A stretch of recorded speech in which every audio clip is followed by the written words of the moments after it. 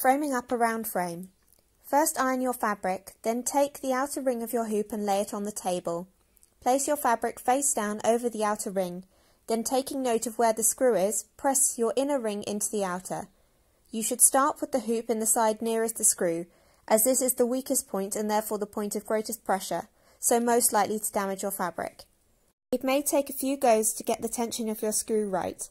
It should be tight enough to pop in and not so loose that your fabric needs to be pulled tight manually once the frame is on. If you enjoyed this tip, give it a like. You may also like our pro tip on wrapping your frame as seen on the frame in this video.